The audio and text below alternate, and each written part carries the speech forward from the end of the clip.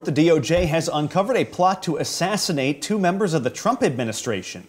An Iranian national has been charged with trying to kill former National Security Advisor and UN Ambassador John Bolton, along with another high-ranking official. Investigators say the suspect, who is still at large, offered to pay $300,000 for Bolton's death. Bolton says this news proves that Iran cannot be trusted with a renewed nuclear deal. It tells you what the regime is. It tells you about its character.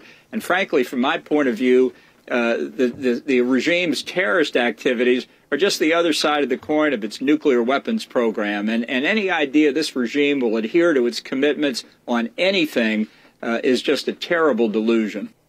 By the way, some news outlets suggest that it's former Secretary of State Mike Pompeo that was the second target by Iran. Visit FISM.tv/news for more content.